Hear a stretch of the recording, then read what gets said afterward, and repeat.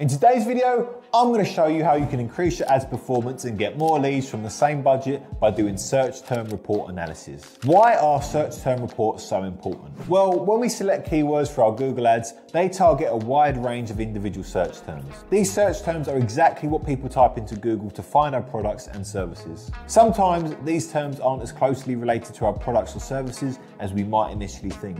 This means our ads show up for terms that don't bring in leads and end up wasting a big part of our ad budget. So knowing how to do a search term report helps you save your ad spend and ultimately make sure your ad campaign is profitable. It's an essential part of running Google ads because you can't just run an ad campaign and hope for the best. You need to constantly optimize it for better performance. If you're new here, hi, I'm Kurt from One-Base Media, and for years we've helped hundreds of local businesses get more leads, more customers, and ultimately make more money. And in these videos, we uncover everything so you can do the same. If you don't want to miss any videos, join our community, hit that subscribe button and the bell icon to stay notified. So today, I will be showing you a search term report for a landscaping company. As you can see, their campaign is doing very well. They've got 56 leads, their cost per conversion is £37.57, and their cost per click is also very low. So this campaign is performing well and getting really good results. And a huge part of this success comes from the constant optimizing we've been doing and removing keywords and search terms that don't generate leads. So here's how to do the analysis and make a search term report.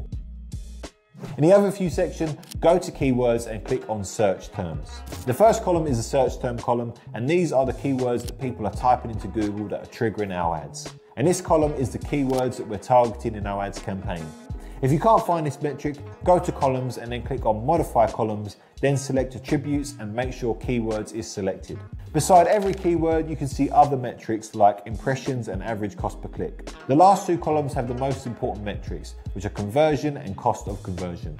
Now you can see which keywords are generating the most amount of leads and how much it's costing you. As you can see, these two keywords have generated one lead each and it costs us £25 and £37 respectively. This keyword, Design My Garden, has generated 2 leads for only £3, so this is a very good keyword to target. Now what you want to do is go through all the keywords you're targeting and exclude the ones that are getting clicks but not leading to conversions. You can do this by clicking on the clicks column and to organise the keywords from the most clicks to the least. For instance, this term, landscaping Reading, has 8 clicks. Average cost per click is around £2, but it has 0 conversions. So we would look at this keyword and see if we can do anything to improve its performance, because currently it's just costing us money without getting any results. You want to look at the data and see if you want to change the landing page or the ad copy, or just stop targeting this keyword altogether.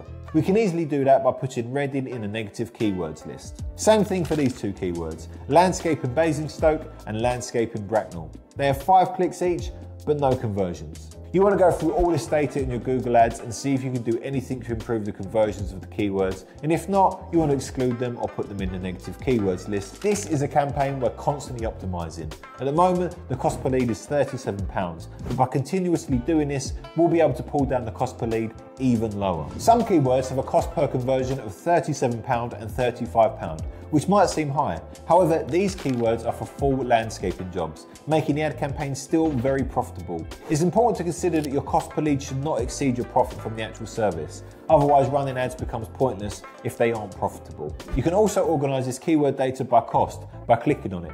Now you can see which keywords are costing you the most and are not generating any leads. Take the search term landscaping Reading for example. It has cost about £20 without generating any leads. Since this campaign has a high budget, £20 doesn't affect us much. But if this cost was higher, say a couple of £100, then we'd be concerned. We'd try improving performance by changing the landing page or ad copy. And if that didn't work, we would add Reading to the negative keywords list so our ads don't show up for that search term anymore. This is basically how you would carry out a search term analysis. You organise the keywords by clicks and costs, then go through them and start excluding the ones that are not generating any leads. This is how you get your cost per lead down and improve your ads performance. Thank you for watching until the end. I hope you got a lot out of the video. So our goal here is to help you generate the best quality leads so you can fill out your diary with more customers and of course, grow your business. And that's it from me. And by the way, if lead generation is a problem for you right now, then there's a link in the description that's going to help you solve that problem in just under 3 minutes. I want to say a big thank you again for watching this video. If you want to see more like this, please like and subscribe, and also leave a comment in our comment section. We read and respond to all the comments we get. Have a great day. I'll see you on the next one.